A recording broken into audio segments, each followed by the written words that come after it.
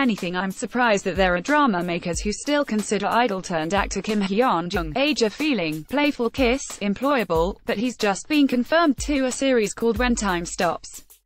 To put it plainly, his name is mud in showbiz circles these days, and I'd really thought there was a chance his career was toast. That could still be the case, but at least now he'll have a chance to work his way back with the fantasy romance drama featuring a main character with superpowers, specifically, time traveling, because we're not quite done with that trend yet.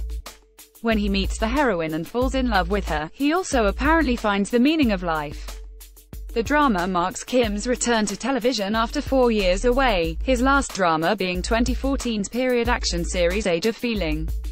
In case you missed the hullabaloo, without getting into all the ugly details, Kim Hyun-joong has been mired in nasty scandals involving his ex-girlfriend, whom he was accused of beating repeatedly, allegedly resulting in miscarriage.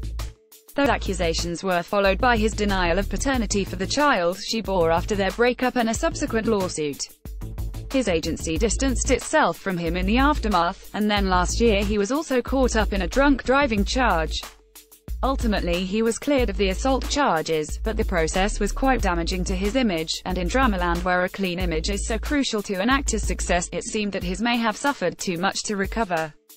We'll have to see whether he can bounce back successfully with this project. When Time Stops will broadcast in October on cable channel KBSW. Via Hyun-joong Sports Chosun related posts.